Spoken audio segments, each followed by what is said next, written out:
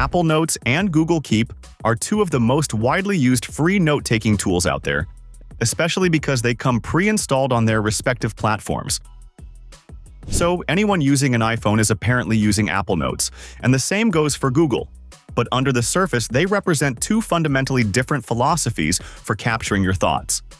One is a powerful, evolving digital notebook, while the other is a fast, flexible digital sticky pad. So, which one is actually better for you?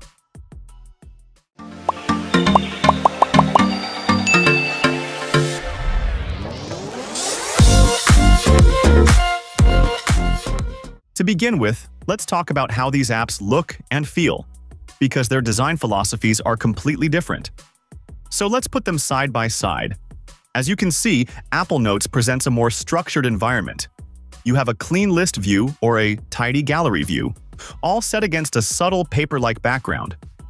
The interface is consistent across iPhone, iPad, and Mac, with a clear hierarchy of folders and notes. This design encourages you to think about creating a lasting, organized archive of information. We're using Apple Notes for a long time, and this user-friendly interface is one of the reasons. On the other hand, Google Keep has a completely different vibe.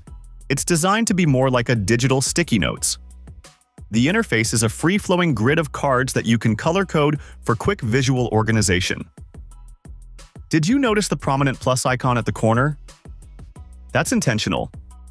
Keep prioritizes speed of capture above all else. Its minimalist design is less about building a structured library and more about jotting down a thought, a list, or a reminder as quickly as possible and moving on. While Apple's design feels more substantial, some might find Keep's colorful, less rigid layout easier on the eyes and more approachable for quick, in-the-moment ideas. Now, let's get into the core of any note-taking app, the actual features for writing and creating. Apple Notes has evolved into a surprisingly powerful, lightweight word processor. Let us show you this. Inside a single note, you can create complex documents with rich text formatting, including titles, headings, and multiple list styles. You can also insert fully functional tables, which is a huge advantage for organizing data. With recent updates in iOS 17, you can even create links between your notes, building a personal wiki of your thoughts. In contrast, Google Keep has always championed simplicity. For a long time, it didn't even have text formatting. While it has recently added basic options like bold, italics, and headings, the experience is still much simpler. You can't create tables, and it's difficult to mix different formats like a checklist and a long paragraph within the same note fluidly. However, Keep has a standout feature that Apple Notes lacks: native voice memo transcription.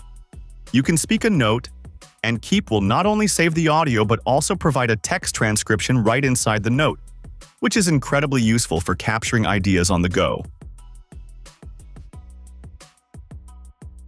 Following that, how do these apps help you organize all the notes you create? Apple Notes uses a multi-layered system. The primary structure is a traditional folder system, and you can even create subfolders for deeper organization.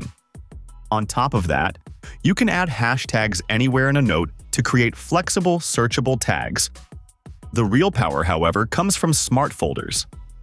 As you can see here, we can create a folder that automatically gathers all notes with a specific tag or all notes created in the last week.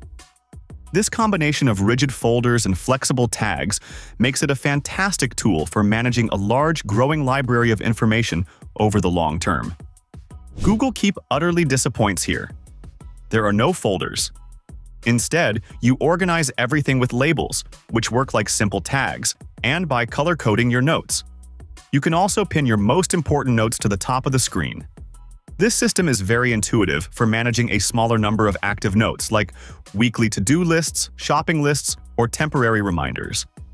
However, if you have hundreds of notes, the lack of a hierarchical folder structure will make your main screen feel cluttered and reliant almost entirely on search to find older information. Moving on, let's discuss how each app handles more than just text. When it comes to media and attachments, Apple Notes' most significant advantage is the built-in document scanner. let us show you how you can use your iPhone's camera to scan a multi-page document directly into a note as a single, high-quality PDF. You can also add photos, videos, and web links that show up as rich previews. This makes it an incredibly powerful tool for students or professionals who need to digitize and organize various types of media. Google Keep, again, is more limited in this area. You can add images and drawings to your notes, and as we mentioned, its voice memo feature is excellent. However, you cannot attach videos or any other file types like PDFs. If you want to scan a document, you have to leave Keep and use the separate Google Drive app, which is a much clunkier workflow. Where Keep shines, however, is its integration with the Google Workspace. You can transfer any note directly to your Google Doc right from here. Of course, sharing and collaborating on notes is essential.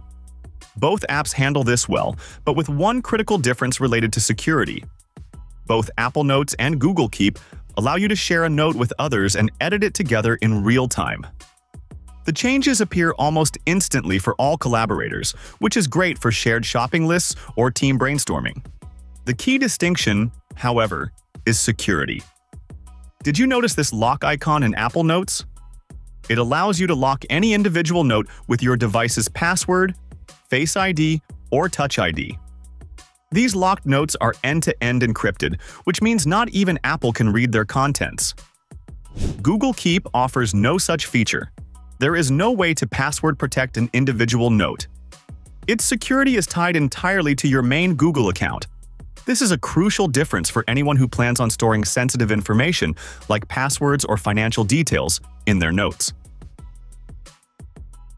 To sum everything up, here are the core pros and cons for each app we've figured out.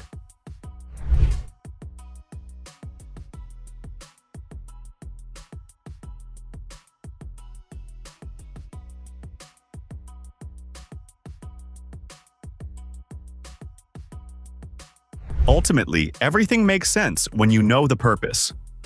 Google Keep was purposefully made simple, so there is no point expecting advanced features. If you are deeply invested in the Apple ecosystem and want a powerful, secure tool for long-term knowledge management, Apple Notes is more suitable for you. But if you need a simple, fast, cross-platform tool for quick reminders and lists that works everywhere, Keep could be the match.